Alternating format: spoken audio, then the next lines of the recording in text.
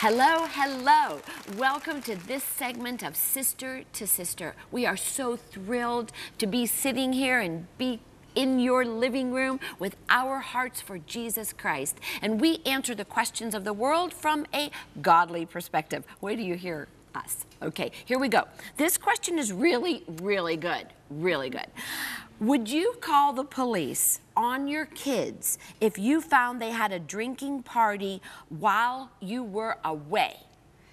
Ha. Well, I just thought I would wear my army fatigues for this because I will be all in the business of what's going on at my house. I'm not even kidding. I have people upon people that will stop in and look and check in, and I will be very vigilant about what's going on in my house, especially with drinking and parties.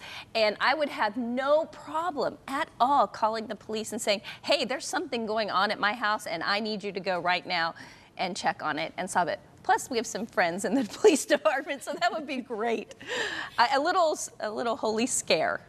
I like that holy scare. I think that's a good idea. Amy, my children are older, and at the time, I probably would not have done it.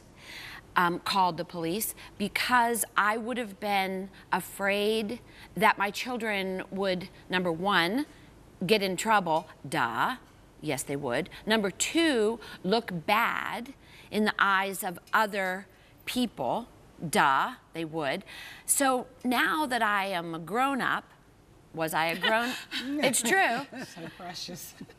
I realize that I made some mistakes raising teenagers. So I look at you, Amy, raising teenagers, and I say, good girl, good girl, call them, call the police. Would you, Corey?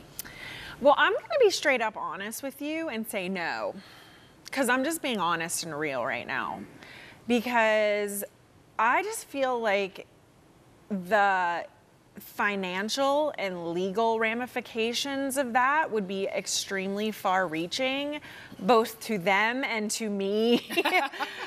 And here's the other reason, because we all know that I am not easy on my kids when it comes to discipline. And so I feel like they would be more afraid of me than the police. So they would face very deep and hard consequences from their parents. So they would not have it easy, but they also would not be in jail or in the legal system through the police and have a record and face not being able to get scholarships and not being able to get into the military. And I just would not want to ruin their futures because of poor decision making. And I would want to help redirect that decision. Oh boy. Yeah, I think I'm hoping Roxy is going to jump in and give us some of the legal part of it, because we, discussion,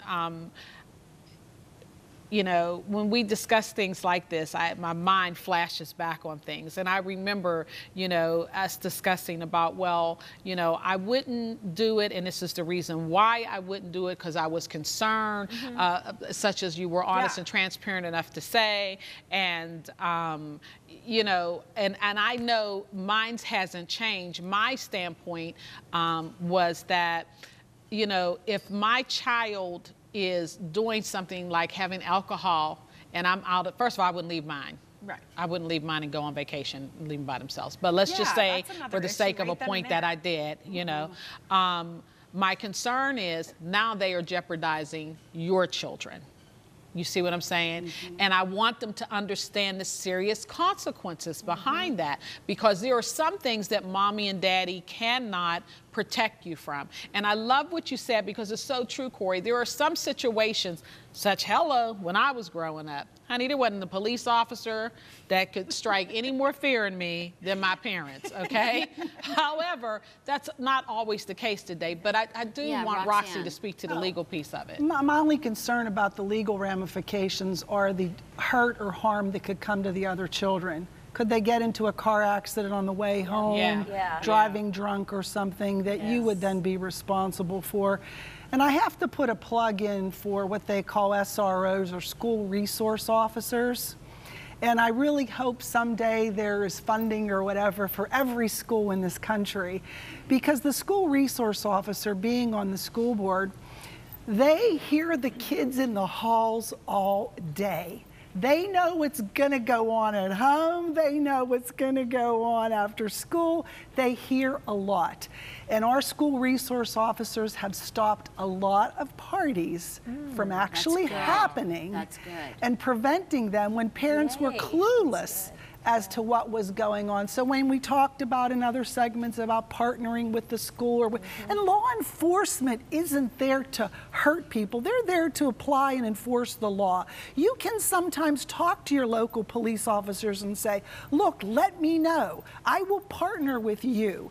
You know, let me know what's going on if you know. We are going to try to work this out before this child is harmed, to do some prevention. Would they have a record though, if you call, like if they was a 13-year-old, would they start a record stays with you all your life. Right, right. Okay, so this was a great question, and I have to add one little PS, and that is that my children are saved, delivered, and serving the Lord. Hallelujah. Amen. Amen.